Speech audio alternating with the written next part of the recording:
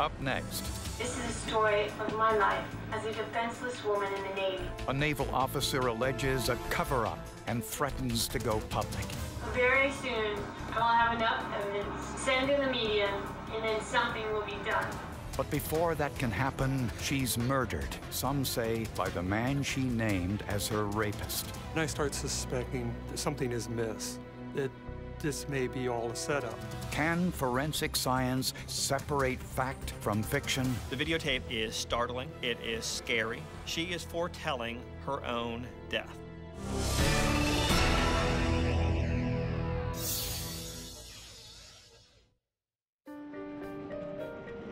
After a long, stressful day working as an air traffic controller at one of the largest naval jet bases in the world, Elise Makdessi went to dinner with her husband at an Italian restaurant in Virginia Beach, Virginia. Eddie Makdessi worked in the computer business.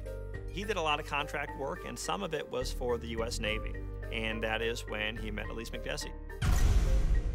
Sometime after 9 p.m., when the couple returned home from dinner, someone was waiting for them. When Eddie regained consciousness, his hands were bound behind his back. He saw his wife tied to the bed and a man raping and stabbing her. Somehow, Eddie managed to free his hands, grabbed the handgun he kept in the nightstand, and shot the assailant. Then he called 911.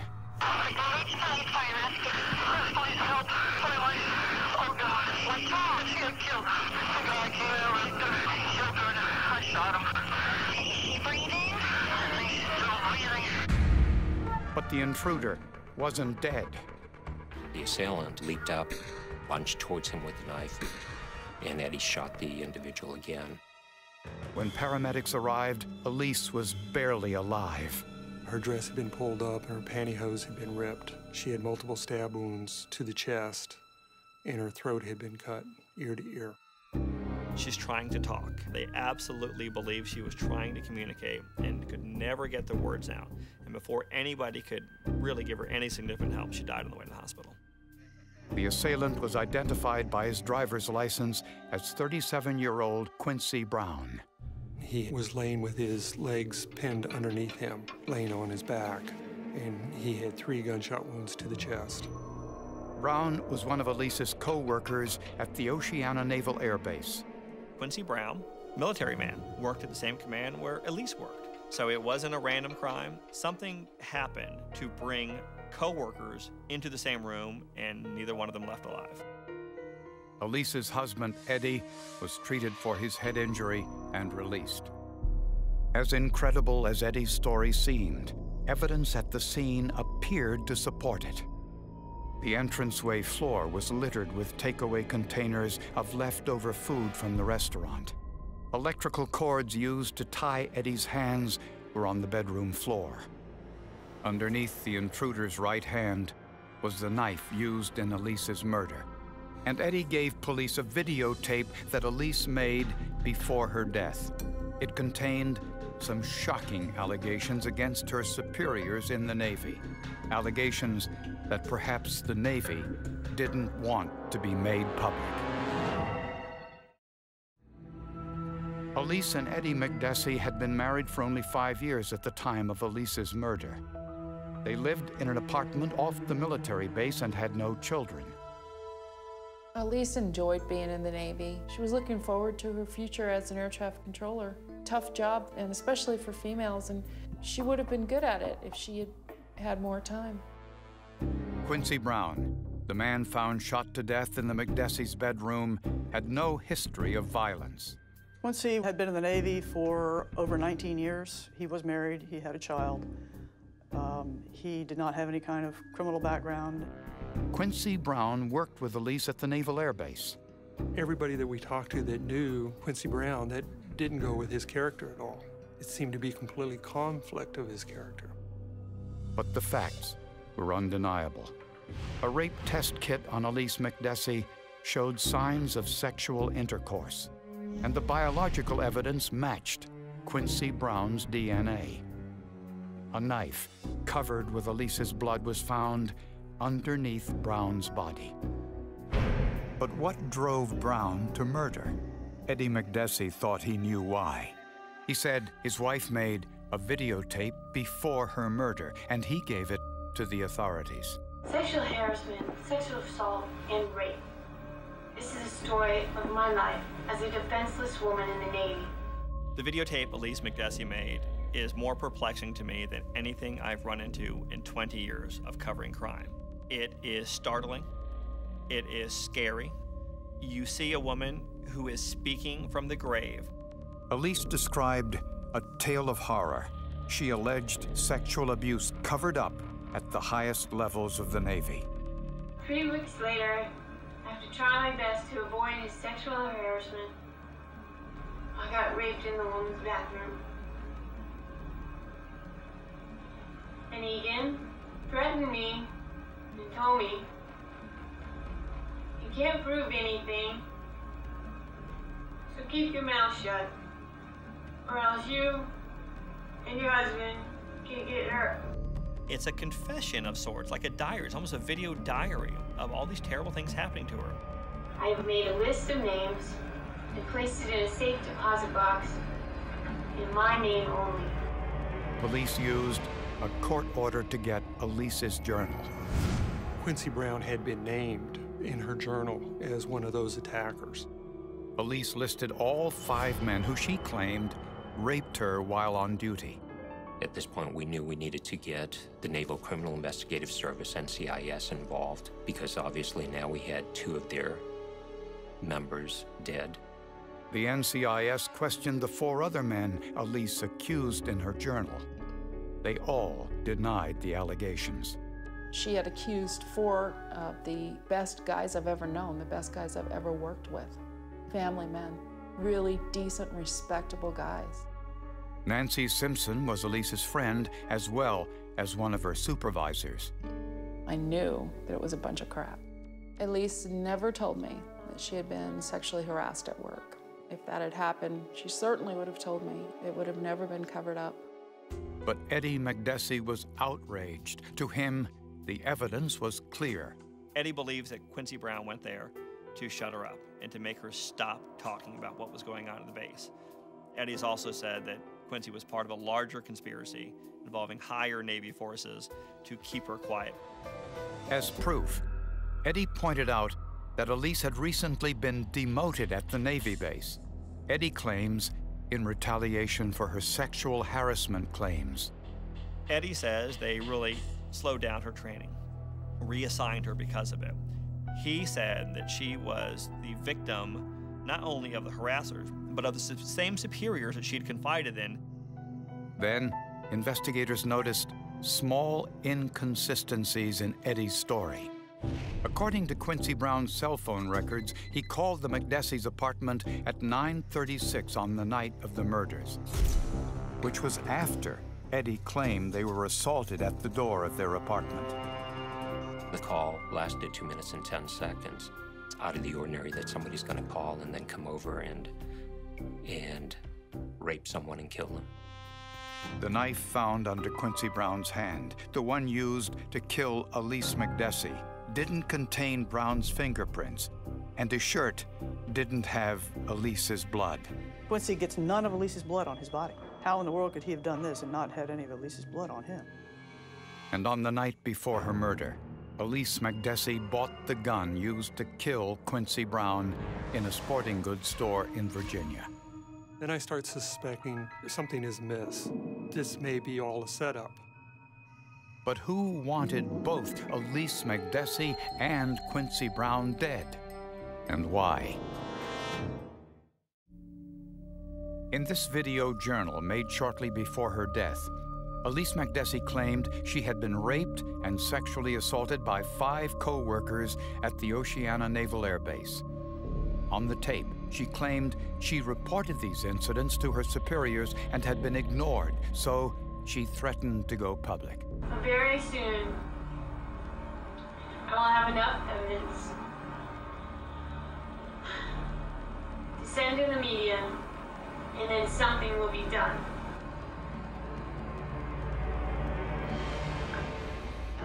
But But the Navy denied Elise Makdessi ever filed one single claim, let alone 5. I was her superior, and my immediate superior was a very tough female, tougher than me. There was no word of this. Nothing was ever reported to any of us, and either one of us would have acted immediately. One of the men Elise named in her journal was Quincy Brown, the man found shot to death in her apartment. Elise's husband, Eddie, claimed Brown knocked him unconscious and murdered Elise to stop her from going public with these allegations. Investigators weren't so sure. To find the truth, investigators started with the only hard evidence they had, the crime scene. We wanted fresh eyes, somebody to really tell us something that we weren't able to see. Virginia Beach police contacted Ross Gardner, a nationally recognized crime scene analyst. This was a very complex crime scene, and it wasn't until we got a lot of the DNA information back that we were able to make sense of it. But certain aspects of the crime scene analysis certainly supported Eddie's statement. But then Gardner looked more closely at the crime scene photos and noticed that they contradicted Eddie's story. The autopsy showed that the first shot penetrated Quincy's heart. This creates arterial spurts, high-pressure ejections of blood from the body, and they are easily identified. Because the blood is ejecting out in a stream, it breaks up into larger masses. And so what we see in an arterial spur are very large elliptical-shaped stains. Eddie said when he saw his wife being attacked, he grabbed a gun from the nightstand and shot Quincy Brown as he rushed towards him. Yet, the blood spatter evidence and the crime scene photos showed that Quincy Brown was facing in the opposite direction. There is no evidence whatsoever that suggests that Quincy was ever standing when that wound was ejecting blood, or that he was ever facing back towards the nightstand. The void in the arterial spurts on the carpet tell us that Quincy was in this kneeling position at the time of the first shot, and that his physical position never altered other than to lay back. Investigators now had a theory that Eddie Makdessi was involved in an elaborate scheme. First, he convinced his wife to make the videotape and written journal, accusing her 5 co-workers of rape and sexual assault. Their plan was to file a lawsuit against the Navy. Eddie Makdessi had told several people that this sexual harassment with his wife in the Navy would be bigger than Tailhook, referring to another civil suit in which someone collected a lot of money from the Navy. And Elise was a willing participant in the scheme. It was obvious that they had a plan in action. It would appear that there may have been some partnership between Eddie and Elise as far as setting this thing up.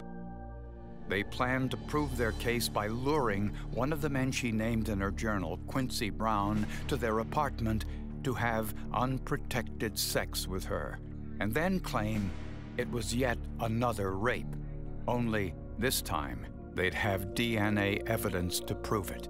Quincy did not force his way into that apartment. He came there willingly. He had sex with Elise willingly. Investigators believe Eddie planned to kill Quincy after the sexual act was complete in order to silence him. It's not clear whether Elise was aware of this or not. Elise and Eddie bought the gun in Hampton, Virginia, the night before this event occurred. I don't know if Elise had planned that Quincy would die. I don't know. But why did Eddie kill his wife? Eddie Makdessi had taken out a $500,000 life insurance policy on his wife. This was less than 30 days prior to the incident. That's a lot of money to have in a life insurance policy for a sailor who has no family fortune, is not earning but a low rate in the Navy, not making much money. This, plus an additional $200,000 from her Navy life insurance, was a significant payout. The 7 deadly sins, greed is my favorite, and this man loved his money, and he was willing to sacrifice innocent people for $700,000. so he could live the good life. And he could pin her murder on Quincy Brown. He's a cold-blooded killer. Ironically, Elise helped plan, organize, and carry out her own murder. The only thing that changed is Elise was double-crossed and she was killed in the process as well. Eddie's plan was almost too perfect. Based on the forensic evidence, prosecutors believe that Eddie Makdessi was responsible for the murders of both his wife Elise and Quincy Brown. They believe this whole thing started as a sexual harassment scam against the Navy. Elise Makdessi made a videotape and written journal claiming that 5 men sexually assaulted and raped her while on duty at the Naval Air Base where she worked. Despite her claims on the tape, the Navy says she never filed any charges against these men. Sexual harassment, sexual assault, and rape.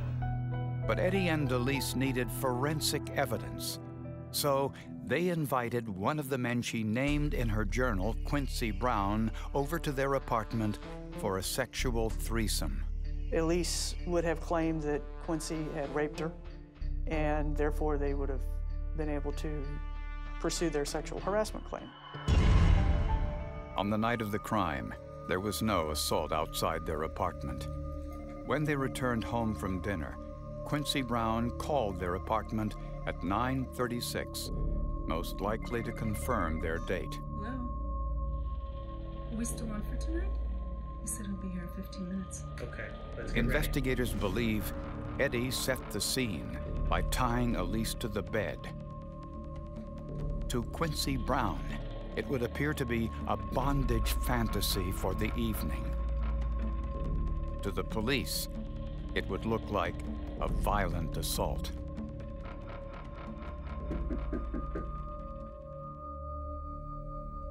When Quincy arrived, he had a condom in his pocket. Perhaps he was encouraged not to use it, although no one really knows. Go ahead on in. I'm just gonna kick back and watch. After the sexual encounter, Eddie pulled his first double cross of the evening on Quincy Brown. Okay, I think you're finished. Break into my house, knock me out, you raped my wife. They'd blame him for breaking into the apartment and raping Elise.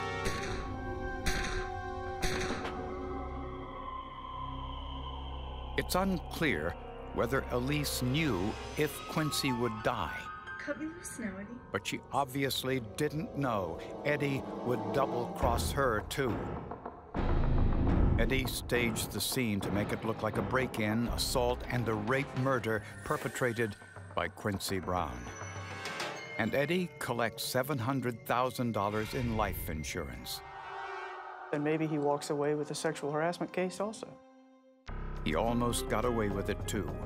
But in the end, he left too many clues. It was obvious that Eddie Makdessi was lying to me about what had happened and how things had happened in that bedroom. He told us this happened, this happened, this happened. And multiple claims by Eddie Makdessi were refuted by the forensic evidence. But when it came time to arrest Eddie Makdessi, he had fled to Russia. The problem we're having is that he's now a Russian citizen and we don't have an extradition treaty, so I can't get him out of Russia. For almost a decade, Eddie Makdessi was on the run. Reporter Mike Mather decided to track him down, despite everyone telling him it was useless. The State Department at the time told me, Virginia Beach Police told me, the embassy told me, you're wasting your time. He's never coming back here. So I said, let's go find out.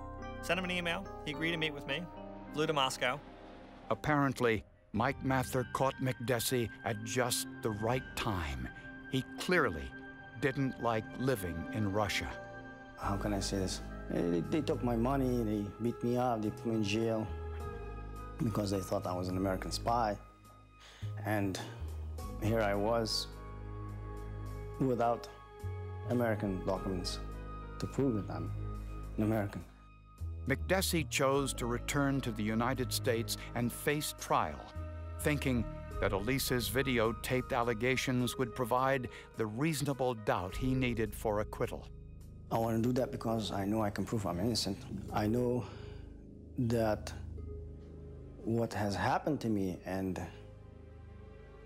all this that happened to me, the American people should know about.